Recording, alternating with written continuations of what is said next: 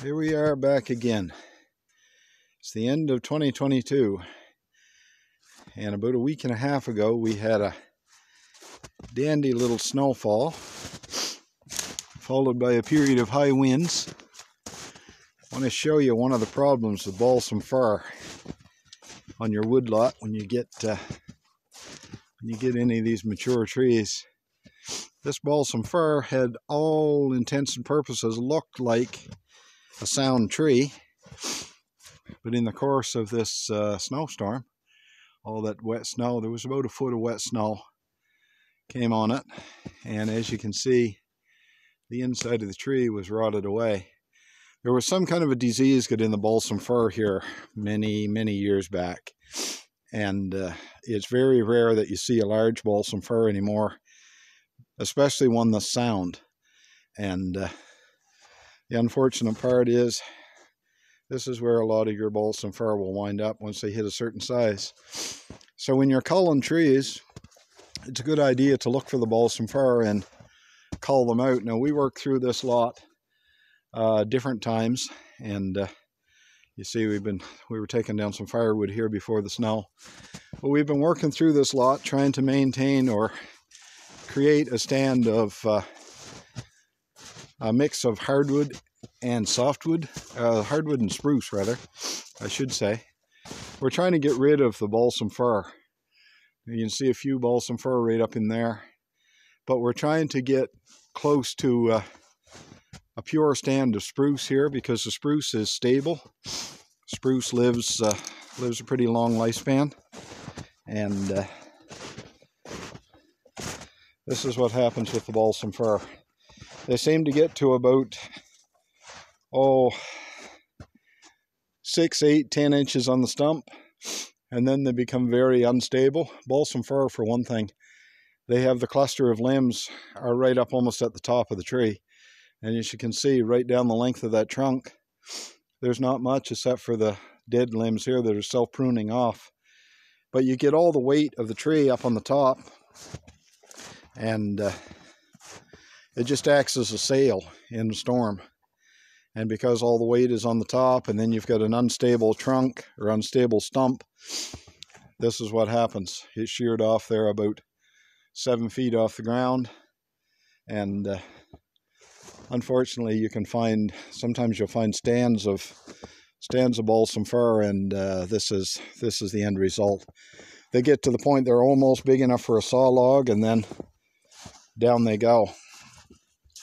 So, part of road maintenance, keeping your woodlot looked after, is keeping the trash off the road. And we want to get into our campsite, and so this one's got to go.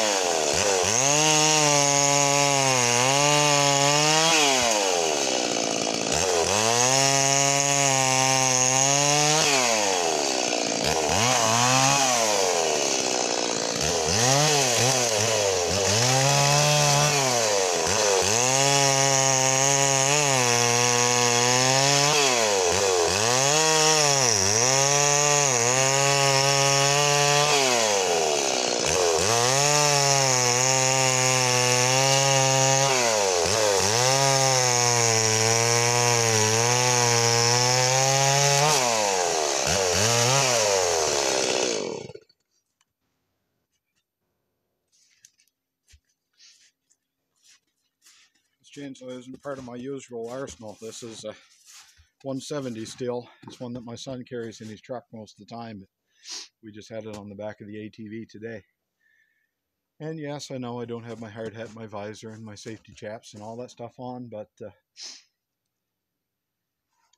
80% of the stuff I cut, I don't have that gear on. Don't follow my lead. Follow what I say. Anyway, there we are for today. See you.